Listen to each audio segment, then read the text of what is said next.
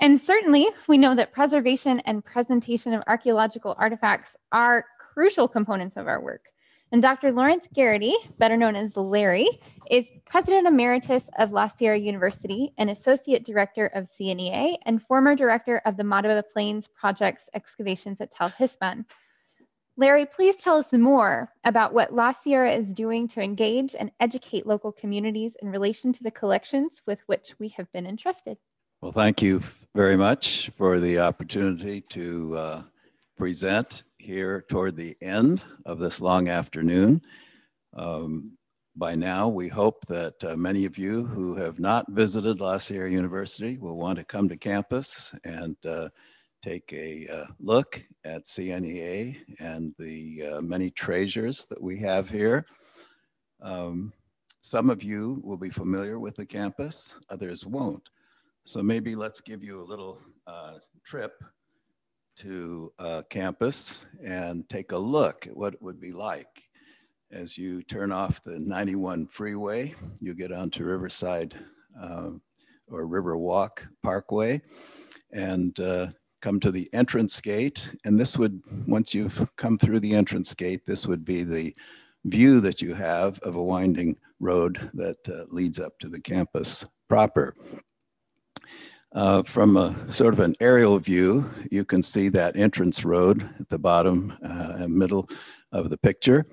And currently, as you go through those trees and greenery in the center, on the left is the School of Business. That is currently the only one of the entrance buildings that really exists. And to the left of the School of Business, which is marked there, is the region that is planned for the Performing Arts Center. And to the left of that, but out of view, is the CNEA, the Center for Near Eastern Archaeology. So that would be to the left as you enter the campus. If we would go to the right, the largest building is on the right. That's the gymnasium. Sometimes we call it various other names, but it's surrounded by facilities that are planned for the upcoming new facilities that go with wellness and with athletics. The largest building there in the center is identified as the Museum and Visitor Center. And that's something that we want to talk a little bit more about. But taking the next view, this would be definitely an aerial view. We've come up from the bottom in the center. You see the blue pool that's at the top there of our view. On the left would be the School of Business, and to the left of that again, the Future Performing Arts Center. To the right, all that complex of rectangular buildings would be with the athletic and wellness. But just to the right of the blue pool is a large structure that is going to be the new University Museum and Visitor Center. Let's look at what an architectural firm in Los Angeles who's been helping us plan the entrance to the campus have suggested this is the facility. So it's a three-floor building. At the bottom, you have the visitor center where people arrive and go up to the second floor, which would contain classroom buildings and an auditorium. And then up at the top would be 3 exhibit areas. And we'll talk a little bit more about those 3 in just a moment. But here on the left is the artist's rendition of a sloped auditorium that looks out over the campus, although it can be closed for showing movies and slides and so forth. Over on the right is another angle looking at this new structure, facility. Here we're at sort of the back of the campus, looking across the School of Business, which is right in the center of this picture. And then looking over to the left of there is the new University Museum. In the bottom left would be the current administration building and dining commons to the left. Over to the right, you see the city in the distance. So another sort of view that we've been talking about. So let's leave those campus views and think about this new museum and visitor center that we've mentioned. And this is a little brochure that we've prepared. And if any of you need a copy or would like a copy of that, get a hold of us and we'll be happy to send you one. On the front is the little baby ape that appeared in the National Geographic magazine a few months ago. This is from our collection at La Sierra University. As we open this brochure, it describes the excitement of discovery that we hope to build into our students. The next opening gives you an introduction to the philosophy of La Sierra University and the education that's offered. And we hope that the collections that have been gathered at the university over the last 100 years are part of the transformational education that we offer our students. And the education utilizes these collections for education. The next spread here is the first of these three collections that we call Natural History. It's amazing the treasures that exist there. We have some of a wonderful collection of gems, some of the best cut gems on the West Coast, along with a mineral collection, mineral spheres. We have a collection of all the minerals of the Bible that are on exhibit. And then also the natural history contains the animals, amphibians, birds, reptiles, and so forth. An amazing array of animals that have been freeze-dried rather than stuffed. And an La Sierra alumnus has invented this way of doing it, and it's amazingly effective in preserving these animals. So this would be the natural history collection. The second is what you've been hearing about this afternoon, the Center for Near Eastern Archaeology and its archaeology collection. And here you can see some of the staff members and volunteers who are working with the materials that are here at La Sierra. William Deaver, probably the leading living biblical archaeologist in the United States, who's visited us on a number of occasions and carefully gone through all our materials, has said that this is the largest collection of materials, archaeological materials from the Jerusalem area that exist in the United States. He's very impressed, not only with the variety, but with the quality. And he says that he's never seen a collection where so much can be done in terms of preserving or presenting the exhibits and so forth. And you've got a little taste of that for this afternoon as you've heard people describe the Center for Near Eastern Archaeology. This is the third collection. It's an anthropological collection. Over the last 100 years, many of our graduates have gone out around the world in service opportunities of various types, and they have brought back materials that illustrate the cultures that they've worked in. And so we have an amazing array of shrunken heads and battle garb and spears and arrows and feathered headdresses and all kinds of artistic objects that have also been preserved. So you see, we have archaeology, natural history, and this anthropological collection. We hired a specialist who works on museums to suggest to us the kind of square footage that would be needed to work with and illustrate these. And these 2 pages are the results of what he recommended. So the green would be the archaeology section.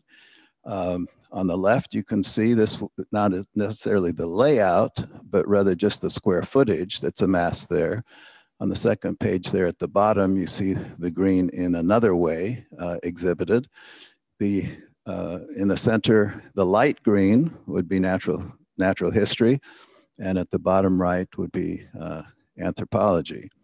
The yellow would be the lecture hall and so forth. So some of the details of the square footage is illustrated there. Then there's a donor options and naming opportunities that are available here. General, for the small gift of $10 million, you could name this facility. Or if you wanted to choose natural history, that would be $5 million. Or if you wanted to name the archaeology museum portion, another 5. Or the anthropology would be $4 million. So in other words, we're talking about a $30 million project, about half of which we have in hand, and much of the rest, we think we know where it's coming from. COVID has put a little dent in our ability to proceed on a more rapid basis, but we're still looking forward, hopefully this year, to securing the other commitments that will enable us to complete this project.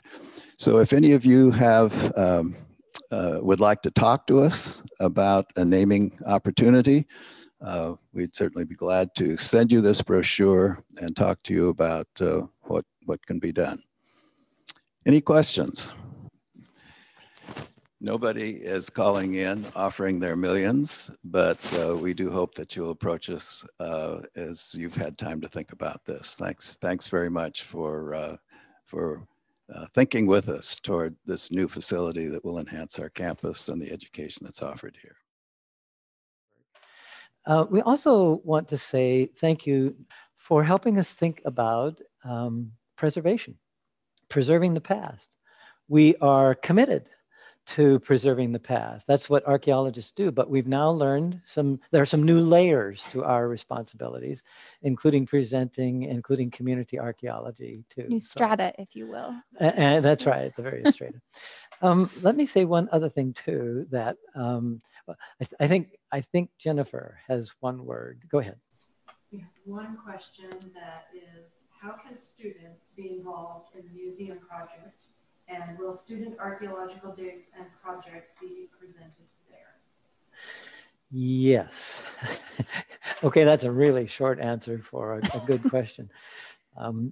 Currently, with archaeology, students are involved with a lot of what we do here at CNEA. We have students, we're thinking about archaeology students, undergraduate and master's students, who work here, who do scanning, who work in the lab, who Don helps to direct in reconstructing pottery like we've got here. Right. So we have that, and that's probably is kind of the foretaste of what we'll be looking for in the museum. The new museum will have not only the 3 collections, it will have 3 labs, 3 laboratories. So we will continue to do our research. We'll continue to curate. How many collections, Don, do we have here that are not curated yet? Because people have really found this is a place to bring their artifacts that they may have collected over their lifetime. Right. So what'd you say? I think at the moment we have about 3 or 4 private collections that have come to us that are next up to be accessioned and curated, and yeah. Right. And we are anxious, since many of the artifacts that come to us this way have no provenance. And that's a huge issue in archaeological ethics. We don't know where they came from. We can't construct their story. If we excavate something and bring it to our lab like we have next door, the Emery lab, we can say everything about this artifact and where it came from. With what is in the collections lab, where we're sitting right now, we can't do that. And whatever we do, we are absolutely to the core committed to do nothing that would encourage more looting. Right. Because most of what is donated is, well, a part of it has been purchased legally. But a lot of the artifacts that make their way through Jerusalem have no provenance and have been looted from tombs. That's where they come from. Yeah. And so I don't buy artifacts. Right. We don't buy artifacts.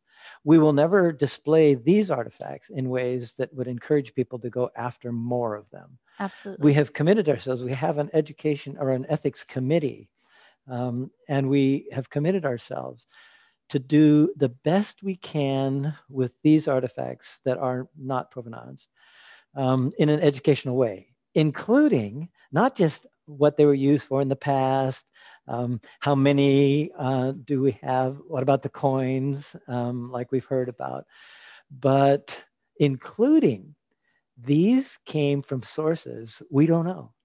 And we don't want to do anything to encourage more people to loot their heritage. So that's part of our educational goal. That's in part what drives us. And we've had to think seriously about that. Mm-hmm. There are stories as recent as yesterday about, well, stories and reports about museums in other parts of the country that have biblical era artifacts that are not provenanced, and the ethical, the drive to make sure that we're all on the same page ethically, so that morally we do nothing to encourage the destruction of cultural heritage, is a very strong one. Not everybody observes. We've tried to commit ourselves to that. I should say one other thing that's not archaeologically related, but and that is that you and I are distanced. We don't have masks, and we've committed ourselves for this weekend to be in this place. There are several of us here. We're all maintaining distance. We're all wearing masks when we're not on screen. So we want to say by that, let's beat this COVID. I mean, there are some fairly simple rules. And so let's all commit ourselves to doing what we can to stop its advance. Absolutely. The last thing that we want is to see any of us or our friends sick with this. Right. You know, we want to be healthy, and we want to get back to normal as can be. And we hope that happens fairly soon. Otherwise, thank you so much for joining us. We appreciate your being here. Thank you to the crew. You can't see all of the crew, but we've mentioned them before. Been stellar, and we appreciate it immensely. Thank you for spending these 3 hours with us, talking about preserving the ancient past.